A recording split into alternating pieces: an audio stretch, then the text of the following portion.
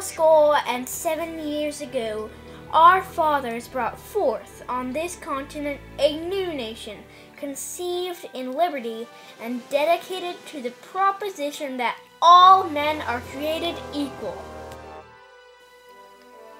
Now we are engaged in a great civil war, testing whether that nation, or any nation, so conceived and so dedicated, can long endure.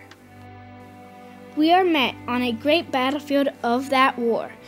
We have come to dedicate a portion of that field as a final resting place for those who gave their lives that that nation might live.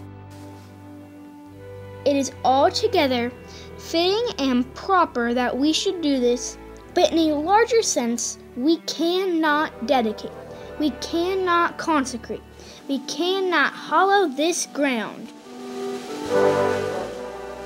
The brave men, living and dead, who struggled here, have consecrated it far above our poor power to add or detract.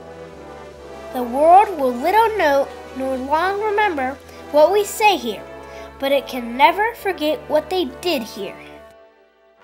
It is for us, the living, rather to be dedicated here to the unfinished work which they who fought here have thus far so nobly advanced.